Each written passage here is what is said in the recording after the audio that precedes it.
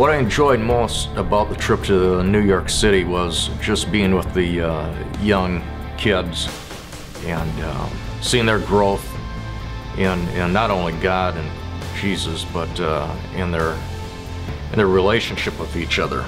We had 17 young men and women that went on the trip. Didn't have a lot of, they are separate 9th and 10th graders. They don't hang out a lot. Some of them don't do, so we got close to each other on the subway the first day.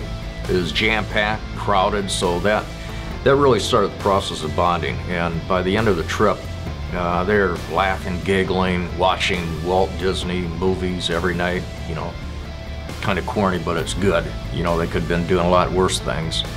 So for me, seeing the kids interact with each other and get along together was a highlight.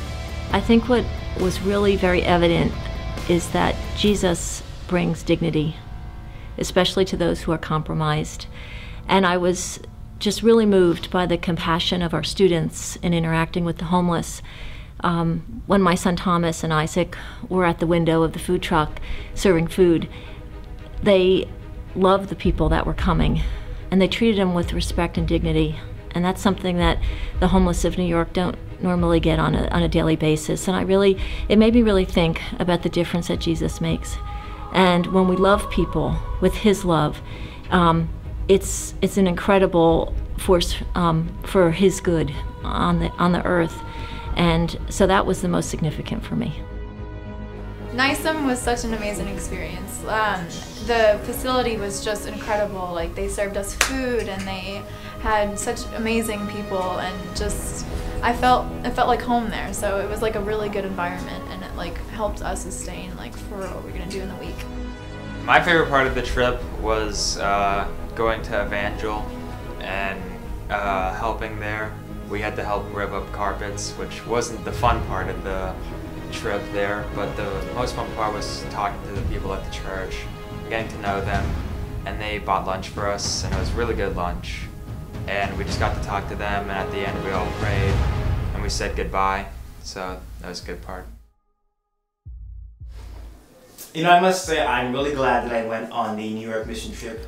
You know, I went to the one last year in West Virginia, and I must say that these two mission trips are very different. You know, New York being a very busy place, you know, it's all about the person. Even when we were going through the city, you know, people would just go right through. I mean, they wouldn't stop for anything. They'd knock you over and keep going. So you gotta really make sure you watch yourself, and make sure you watch others. And mind-boggling to me to see that in a place with such wealth and a place where it's the central hub of ideas, you still have people who don't have socks.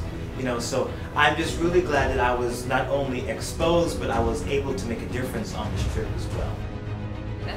Loved the Brooklyn Tabernacle, and Brooklyn Tabernacle Choir is incredible. Like, praising Jesus, the Spirit was in the house, it was awesome, and like, it was just incredible. And then my other thing is that I loved being the navigator of the trip and leading a group of students around New York City. I love New York City, and it was fun to get on the subway and just like go, go, go. And sometimes the students wouldn't know where we would be going, and I might lead them an extra, maybe couple of blocks, sometimes on purpose, but we never got lost. Yeah. Students would think that we would get lost, but you can never get lost in New York City.